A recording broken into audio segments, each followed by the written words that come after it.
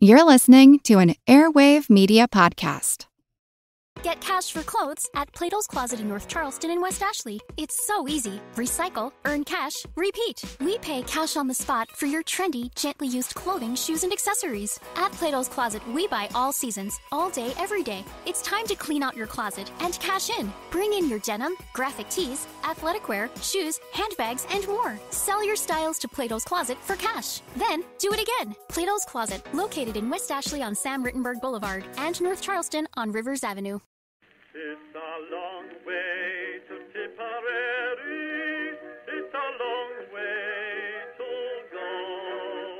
It's a long way to Tipperary, to the sweetest girl I know. Goodbye, Piccadilly, farewell, Leicester Square. It's a long, long way to Tipperary.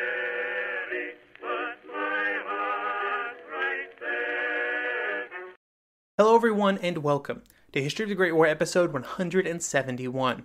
This week I would like to once again thank everyone who supports this podcast on Patreon, where they get access to special Patreon only episodes, or for just $1 a month, ad-free versions of these very episodes, every single one. You can head on over to patreon.com/History of the Great War to find out more. Last episode we discussed the American attack at Saint-Mihiel.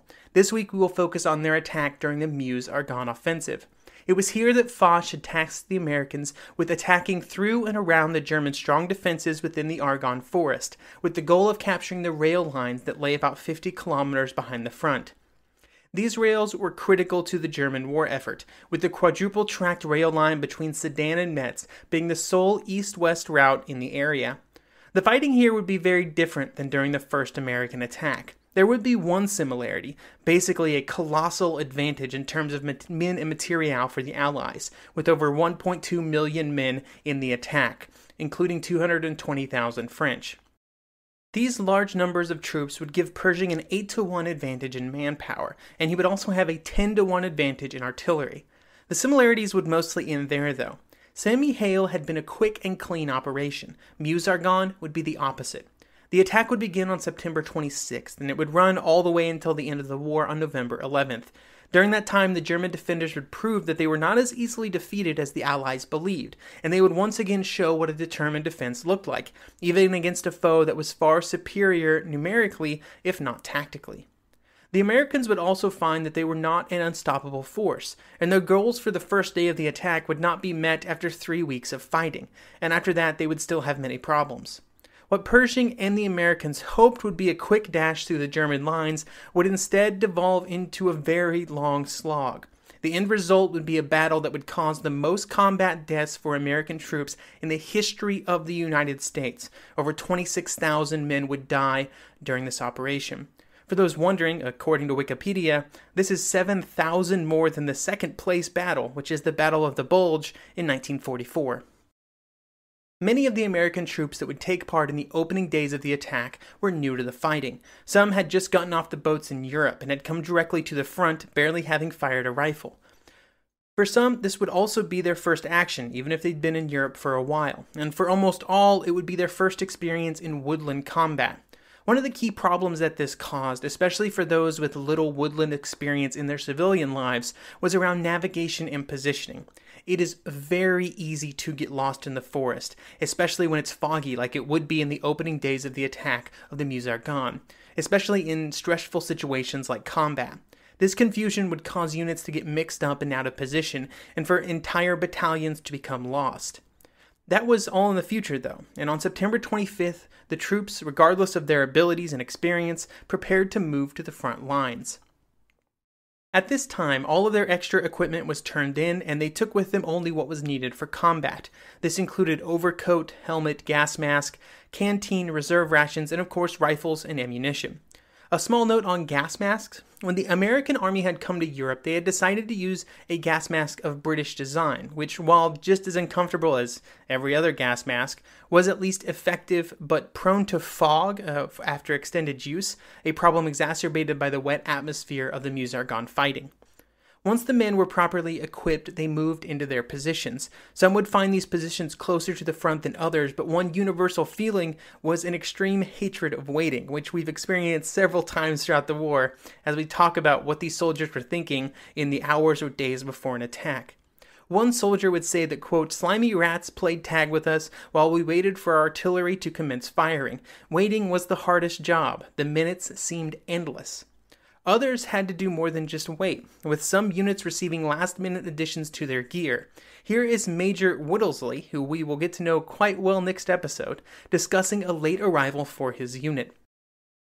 "They issued us bombs, and at the last second, after dark of the night when we were about to pull out, with no candles available and everyone set to go, they tried to issue us with newfangled rifle grenades, very complicated and with a tail." The infantry would have the support of 4,000 guns, which would begin to fire around 5:30 on the 26th. This allowed for a 3-hour bombardment before the infantry attack began, a relatively short time, but also roughly in line with what everyone else was doing in 1918. Once the attack had started, back at headquarters, the always nerve-wracking game of waiting began. Major General Leggett, commander of the American First Corps, would say that a staff officer, quote, "has done everything he could before H-Day, or if he has not, it is too late now. He can do nothing more until the first reports come in. To try and follow the infantry is folly. He can see much less than he can at a map at headquarters." To try and pass the time, he would play cards with his officers while they waited for the first reports to begin coming in from the front. While the officers waited behind the front, things were very differently in the trenches.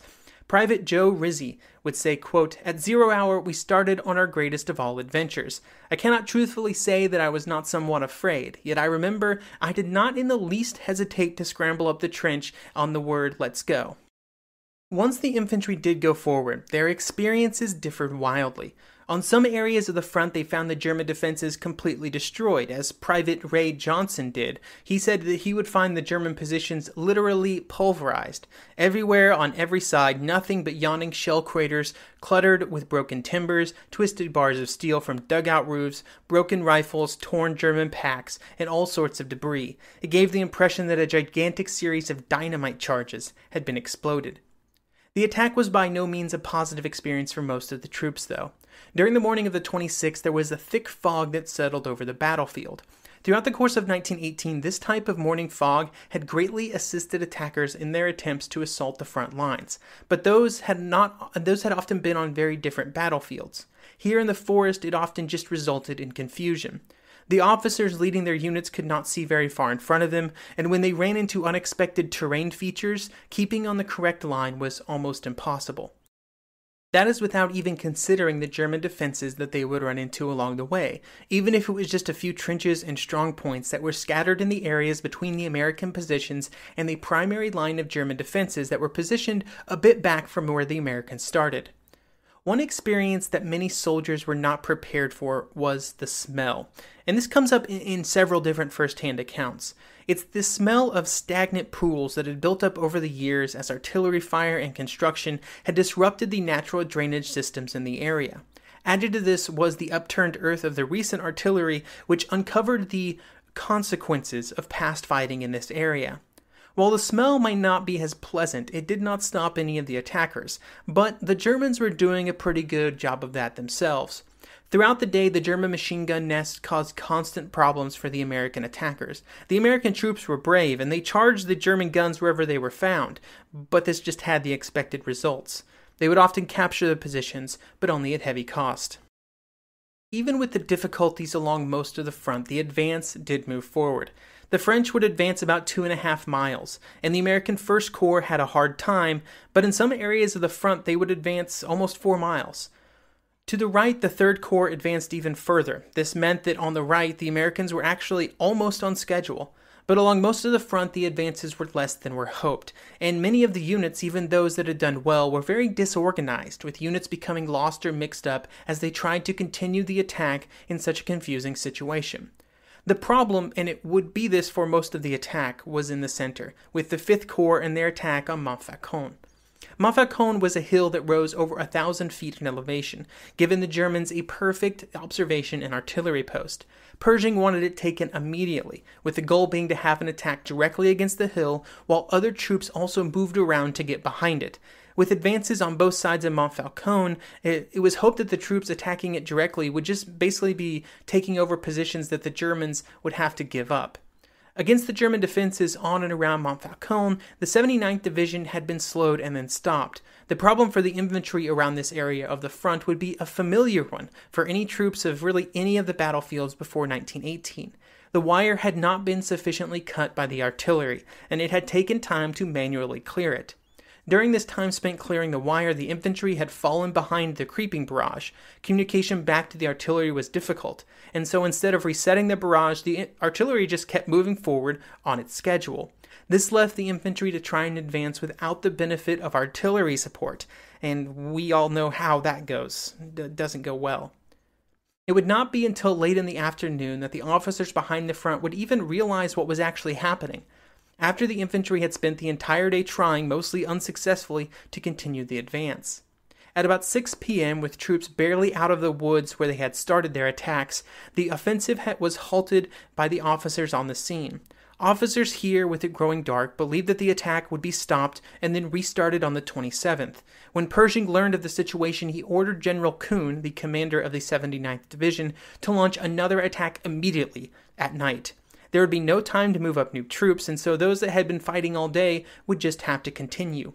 Orders were sent out to the front to begin the attack at once.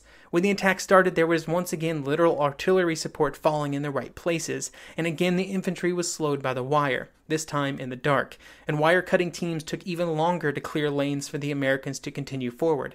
Once the infantry was on its own, and this time they were fighting an enemy that was hidden in the darkness, they tried to push forward, but any gains that they did make were often surrendered back to the Germans due to the slow and steady attrition of German fire.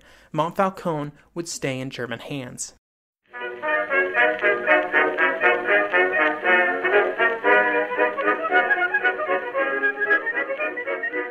The one truth about human history is that change is inevitable. But the one thing that has never changed is that humans need food to survive. There are many ways to get that food, but one of the easiest ones is Factor. Factor delivers ready-to-eat meals right to your door.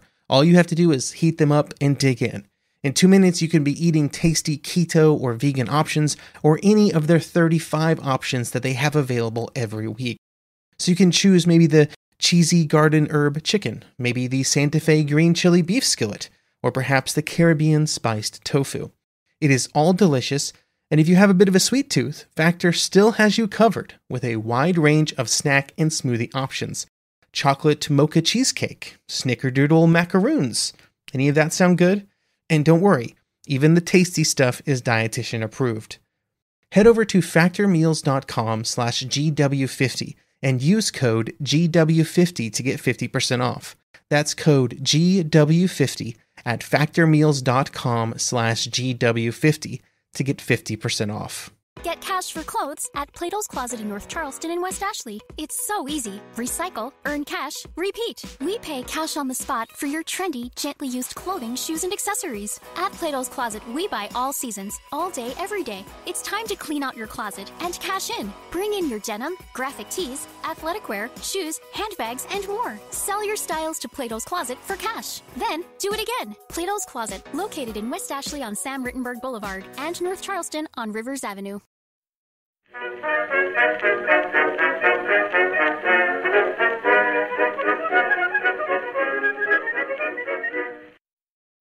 Behind the American front, traffic jams were the norm during and after the first day of fighting. This made it increasingly difficult to get anything to the front lines to continue the attack, and this also meant that any further advances would have to take place without the benefit of more ammunition, food, or water. Even the artillery was not immune to these supply problems, and would have issues replenishing their stocks of ammunition before the 27th. There was no question that the attack would continue, though, but without the ability to move more troops forward, those that were already in line would continue the next day. For the troops in front of Montfaucon, they would just have to stay in whatever positions they had taken during the day. Often these were cold and wet positions, and they were forced to ration out their food, without any real idea of when more might reach them. Behind the front, Pershing was livid about the situation. He believed that the failures on the first day were wholly due to the lack of drive among his officers.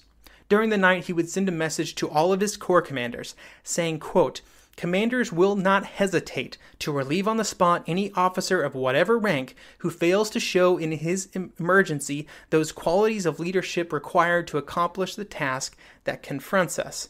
Quote, these types of threats would continue for basically the rest of the war, as Pershing consistently believed that part of the problem was that his commanders were not pushing hard enough. On the other side of the line, the Germans were still not convinced that the American attack was the primary point of effort on this sector of the front. The German leader, General Gallwitz, still believed that this was just a diversion, and a more direct move towards Metz would be the primary attack. It would not be until very late in the evening on the 26th that the Germans would be convinced that this was actually the primary attack, and only after several more prisoners were found and interrogated which confirmed this belief. German reserves then started moving forward to the Argonne, which was good, because even though the Germans had put up a good defense on the first day, by the end of that day, some of their divisions were down to just 3,400 men, a fifth of their establishment, and roughly the size of an American regiment. During the night, it would rain over the battlefield, a rough situation for the wounded, strewn about due to the fighting on the first day. By dawn, it was heavily raining on many areas of the front, and the fog had returned, a heavy fog that would persist throughout the morning. Again, the Americans would attack even though they were cold, low on ammunition, and by this point were running on very little food. The attack would be launched along most of the entirety of the American front, but for the most part, they made very little progress. One positive advance was in the area around Montfaucon, where they took the village that shared its name. There were some small advances here and there, but nothing of real note. Pershing would once again be quite angry, as he usually was. Attacks were then ordered for the next day as well, this time with deep objectives planned that mapped roughly to what had been the objectives on the first day of the attack. While the Americans were getting frustrated, on the German side the situation was actually improving. Gallwitz felt that his defenders had done a great job, and the German troops were getting stronger and stronger literally by the hour as more reserves were brought into the line. During the 27th, they had lost a bit of territory, but those defenders that had started the day in the line had held the defenses enough so that the reserves, when they arrived, came into a situation that was not in chaos. Positioning of units in the general situation was known, and not the confusing mess that sometimes happened when defending against Allied attacks. Generally, the units would arrive, know where they were going, and then arrive, and the situation would be roughly similar to what they expected. The Americans believed that the 28th would be a critical day. Pershing would send out a message to his troops that said, quote, "There is evidence that the enemy is retiring from our own front. Our success must be followed up with the utmost energy, and pursuit continued to bring about confusion and demoralization, and to prevent the enemy from forming his shattered forces. I am counting on the splendid spirit, dash, and courage of our army to overcome all opposition. Our country expects nothing less." End quote. On this day, the attack would once again continue, but for the troops at the front, the situation would continue to deteriorate. The 28th was another rainy day, and American morale would reach a new low, as the troops in the front had been fighting for 3 days, with essentially no fresh food or water reaching them during that time. When the infantry did go forward, their advances were less than hoped, and by the time the sun set, it was clear that the Americans would probably have to change something if they wanted the attack to proceed. The First Corps on the American left was particularly worrying for Pershing, and so he went to visit General Liggett at his headquarters. During this drive, it took Pershing an hour and a half to cover 2.5 miles on the roads behind the 35th Division. That's even with the fact that Pershing had the highest possible transit priority. This is just one example of how bad the traffic situation was behind the American front, and why it was so difficult to get anything forward. After visiting Liggett, Pershing decided that several divisions along the front, those that had suffered the highest casualties, would probably need to be replaced, and while that would take a few days, he hoped that it would imbue the attack with a new impetus. In the meantime, the attacks would not stop, and instead on the 29th, the attacks would once again continue. The 29th was once again wet, and by this point, the Germans had moved 6 more divisions into their defenses of the Kriemhilde-Stellung. The presence of these new German troops was the most pronounced on the American right, up against the Meuse River, where the greatest American successes of the first day had been made. The German defenses in the Kriemhilde-Stellhug had been the objectives for the first day of the American attacks, but entering into the third day of the offensive, they were still not captured, and in some areas Americans still hadn't even gotten to them. As the Germans recovered from their earlier issues, they began to criticize how the Americans were launching their attacks, with one German officer reporting to General Gallwitz that the American troops that would attack on the 29th would attack with, quote, thick columns in numerous waves echeloned in depth and preceded by tanks. This kind of attack offers excellent targets for the fire of our artillery, infantry, and machine guns. Provided the infantry does not allow itself to be intimidated by the advancing masses but remains calm, it can make excellent use of its weapons, and the American attacks fail with the heaviest losses." End quote. For many American officers, the first great task of the day was just getting their men up to ready to try and fight. Some of the men that they tried to wake were dead. Others had to be shaken repeatedly before they would wake up just from sheer exhaustion. When they did wake up, they found that there was once again no hot food, very little cold food, and they had another day of hard fighting ahead of them.